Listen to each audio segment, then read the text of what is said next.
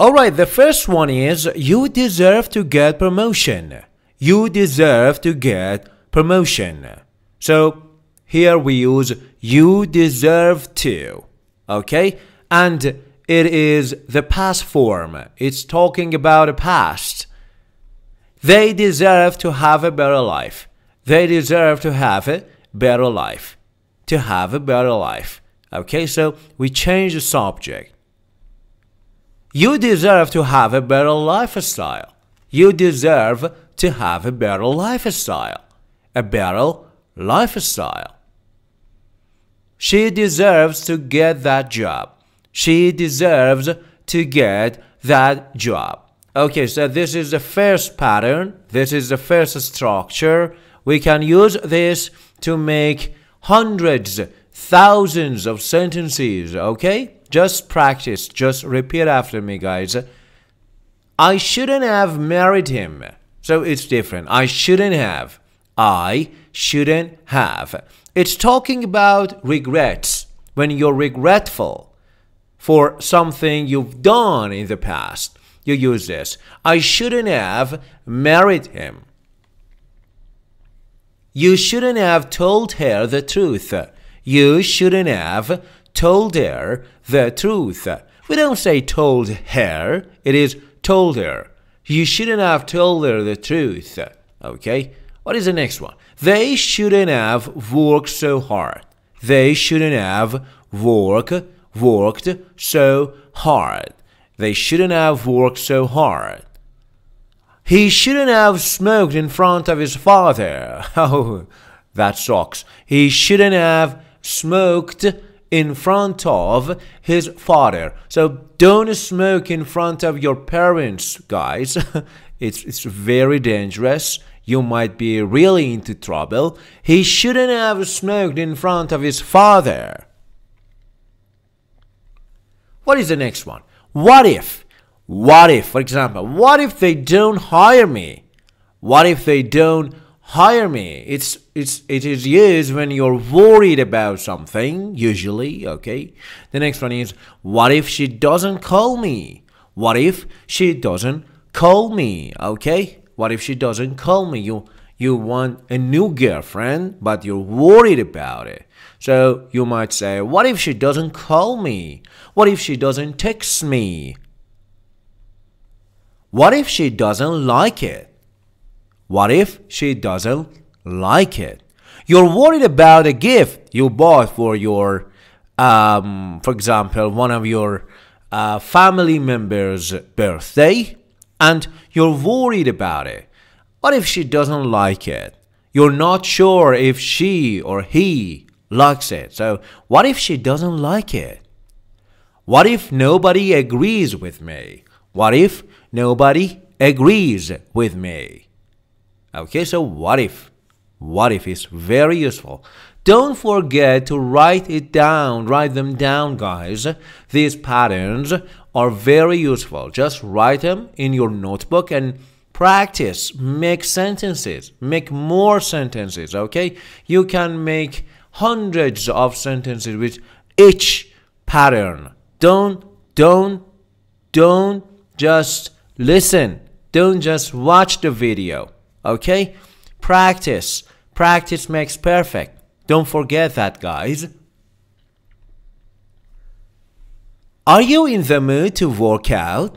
Are you in the mood to work out? It means exercise. Are you in the mood?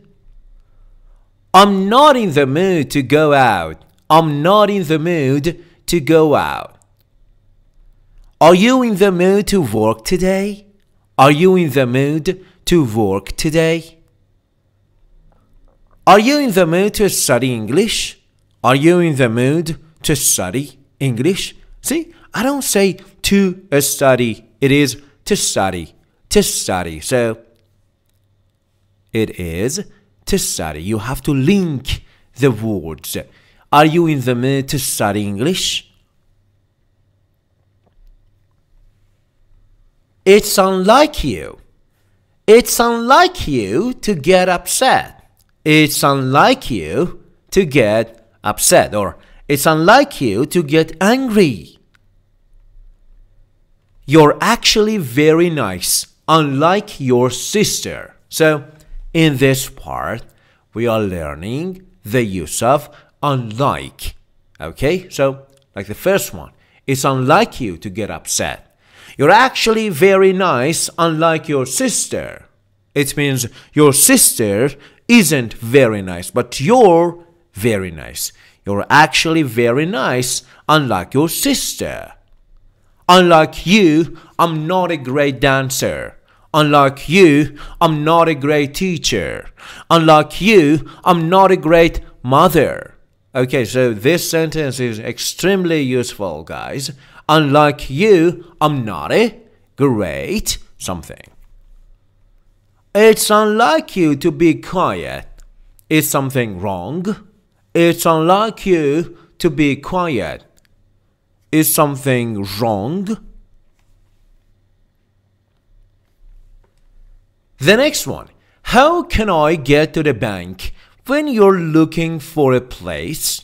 Okay, especially when you're on a trip, you're on vacation, and you're getting a dress or direction. You can use this pattern. It's very useful, guys. It's very helpful. How can I get to the bank? How can I get to the post office? How can I get to the supermarket? All right. How can I get to the museum? So just put the words here. Do you know how I can get to the bank? So in this sentences, we change the place of can and I. Okay. The first one was how can I? But this is how I can, because we added do you know? Do you know how I can get to the bank? No one knows how I can get to the beach. No one knows how I can get to the beach. I wish someone knew how I can get there. I wish someone knew how I can get there. I didn't mean to disrespect. Disrespect. It is the opposite of respect. Okay, when you're kind to someone, respecting him. Okay, but disrespect, it means to be rude towards someone. I didn't mean to disrespect. It means I didn't mean to disrespect. Or I didn't mean to be rude. I'm so sorry. I didn't mean to be rude. I don't mean to pry, but how did you do that? I don't mean to pry, but how did you do that? It means I don't mean to pry. It means actually I don't want to, let's say, interfere. I don't want to know something that you don't want. I know, okay?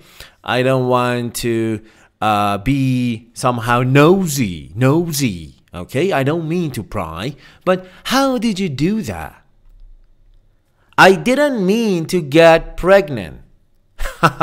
It happens sometimes, actually. So be careful, guys. I didn't mean to get pregnant. I didn't mean. Who do you live with? Who do you live with? Who do you live with? Who do you work with? Who do you work with? Who do you travel with? Who do you travel with? And who do you go shopping with? Who do you go shopping with? This structure is extremely useful in everyday life. Who do you live with? Who do you work with? Who do you travel with? Who do you go shopping with? Okay. The next one is I bet. I bet we're lost. I bet we're lost. Or I bet we won't get there on time. I bet we won't get there on time. It means I'm sure. I'm sure. I'm surely saying that. I bet we won't get there on time. I bet it will rain soon.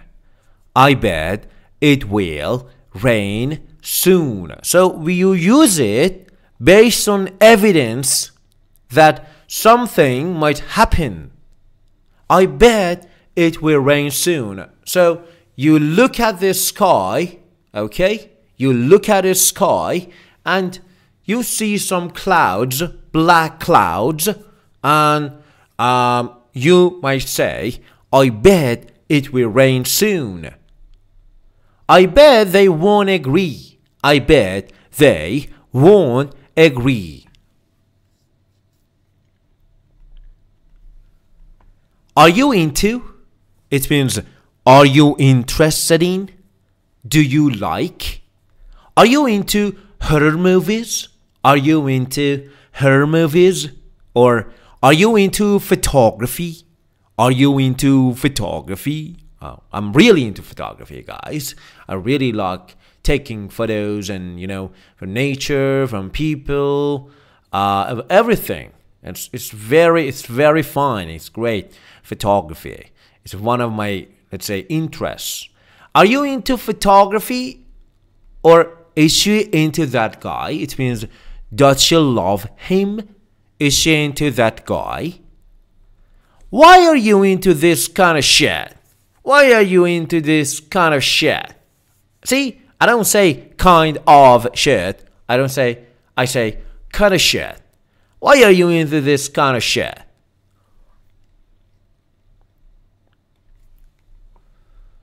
It doesn't matter who they are. It doesn't matter who they are. It means I don't care. I don't give a shit. It doesn't matter how hard you work. It doesn't matter how hard you work. It doesn't matter how talented you are. It doesn't matter how talented you are. You have to practice. It doesn't matter how talented you are. You need to work hard. You need to study more. You need to study hard. You need to practice. It doesn't matter what others think of you. It doesn't matter what others think of you. I'm sick of you. I'm sick of you. It means I hate you. I'm fond of you.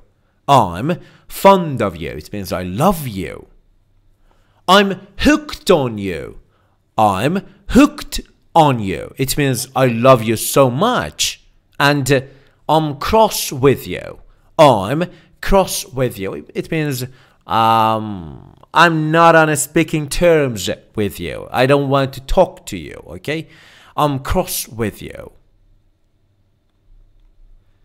What is the next? Are you satisfied with something? Are you satisfied with your job? Okay, are you satisfied with your job? Or are you satisfied with your choice? Are you satisfied with your choice? I'm not satisfied with his answer. I'm not satisfied with his answer. Or his answer doesn't satisfy me. I'm not satisfied with this. We are not satisfied with the outcome of the experiment.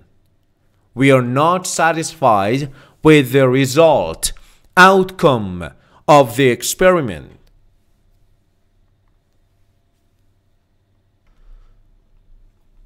I can't help drinking coffee. I can't help drinking coffee. It means I have to drink coffee. I can't stop drinking coffee. I can't help drinking coffee. I can't help thinking about her. I can't help thinking about her. He's an addict. He can't help smoking. He's an addict. He can't help smoking. I can't help feeling sorry for the poor man. I can't help feeling sorry for the poor man. There's no time to lose. There's no time to lose. There's no time to lose. It means we are out of time. We are running out of time, and there's no time to lose. There's no time to argue. There's no time to argue. There's no time for formality in everyday life. There's no time for formality in everyday life. There's no time for boyfriends. My career comes first. Or boys can say that. There's no time for girlfriends. My career comes first. My family comes first. My education, my studies come first. Okay, so there's no time for boyfriends. My career comes first. My business comes first. Everything. There's no harm in tasting it. There's no harm in tasting it. There's no harm in asking. There's no harm in asking. There's no harm in dreaming dreams. There's no harm in dreaming dreams. There's no harm in trying. There's no harm in trying.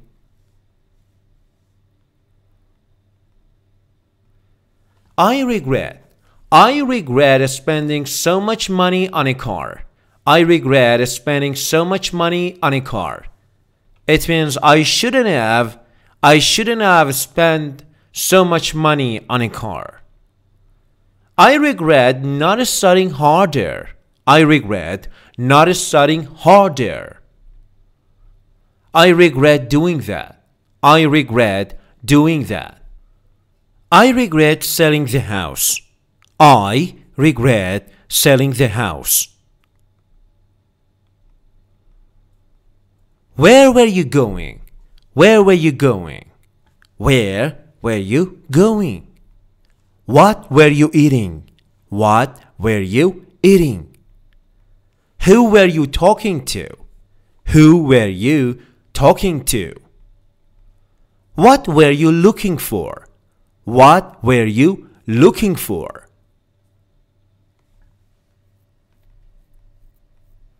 Am I allowed to park in here?